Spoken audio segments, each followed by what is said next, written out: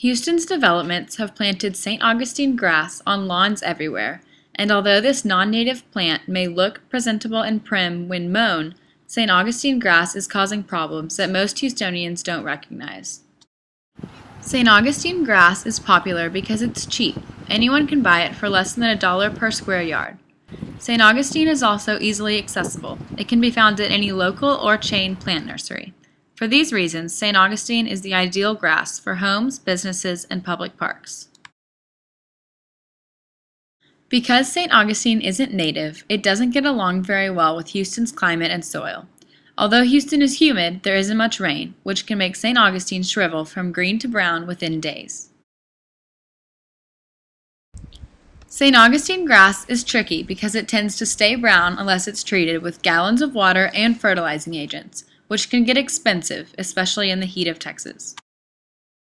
St. Augustine requires lots of water to survive, but doesn't clean the excess water, which results in dirty gutters and streams.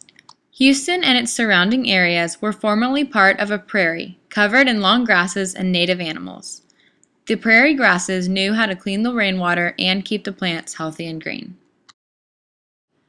The big four prairie grasses are little bluestem, big bluestem, Indian grass, and switchgrass. All four are perfect for replacing St. Augustine grass in order to create a healthier environment for native animals and water. Although slightly more expensive, prairie grasses are available at most plant nurseries and provide a much more attractive and environmentally friendly grass alternative.